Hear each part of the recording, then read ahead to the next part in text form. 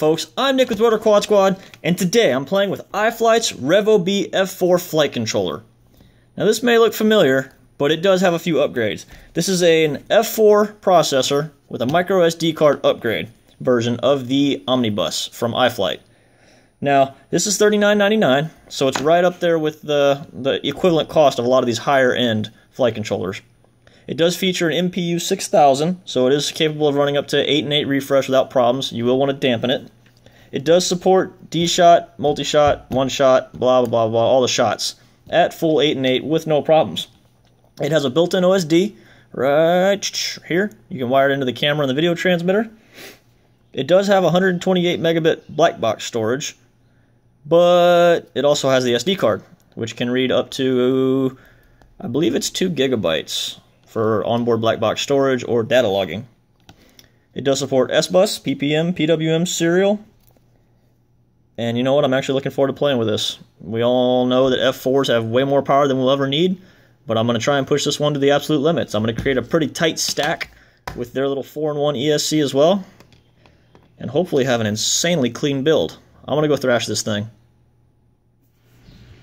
And the last of this build comes forward. This is my iFlight IX5S running that F4 board, iPika F4 board, with their iPika 25 amp and the iFlight F4's 2300 2205s.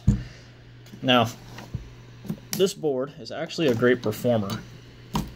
It does use the Revo Bee flash file, and it works very well. You can see I've got the 4-in-1 ESC wires literally, come on, there it is, literally plugged up and run immediately to the rail right above it, and that's all that's in the stack. I've got the 5-volt power, the 4 motors, the ground, and that's it. Everything else this is all FPV gear, and then the satellite is literally just plugged in. Come on, camera. You gotta keep up. I'm going slow today. There we go. Literally just plugged into the board. So, I mean, as far as clean stacks and builds go, you get rid of this long, crappy wiring that I did on purpose, and there's nothing to this. So, appearance-wise, this is a great board. It is definitely tight. I had to put some tape between the USB ports in there.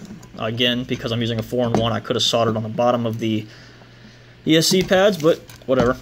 I did it how I did it. As far as performance goes, you notice I don't have this dampened. There's no soft mounting on this whatsoever. And no, I didn't soft mount the motors. So, no soft mounting whatsoever, but I'm still running 8 and 8 refresh. No problems there. I am running D-Shot 600, so side by side with my multi-shot enabled twin of this, it's, you know, great performance. It works very well. I believe it's like 4% CPU load, and I've turned nothing off. I do wish Raceflight was, I don't know, I'm not going to get into Raceflight. Whatever, Raceflight is great, it works well, Betaflight's great, works well, it's just kind of a waste of an F4 processor to not actually have anything to do with them. But as far as this one goes, it works really well. It's $39.99, so it's right on the upper expensive end of F4 boards, but then again, it is based off an Omnibus, so it performs well. I mean, it has that 2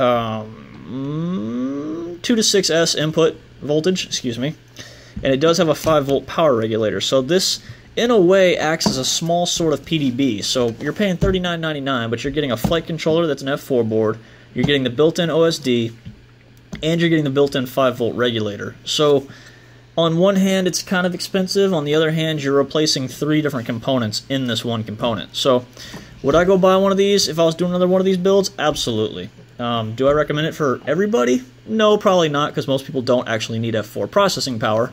But would I advise against it? Hell no. This is a great board. It works wonderfully. So go check them out, IFlight-RC.com. I'll link down below. Like us, subscribe, find us on Facebook, hit me up on Rotor Builds, this page, whatever, and y'all enjoy flying.